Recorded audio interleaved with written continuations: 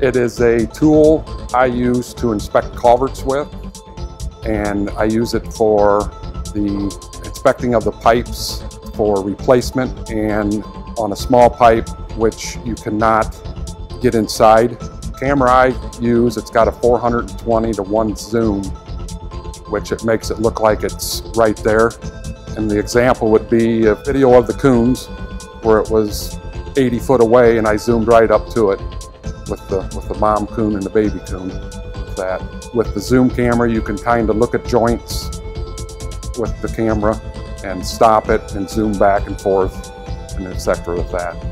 As far as inspecting culverts, is if there's a dip in the pavement where it's showing something on the surface, holes along the side of the pavement, and then when you start inspecting, looking at the joints, looking at corrugated metal pipe to see how rusted out it is.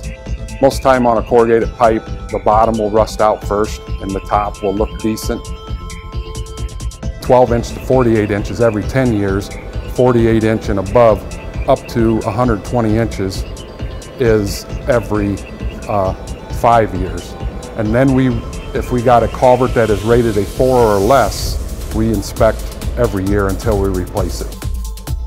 9 is the best, and then it goes on down. If you have a culvert that's rated a 1 or a 2, the road would be closed.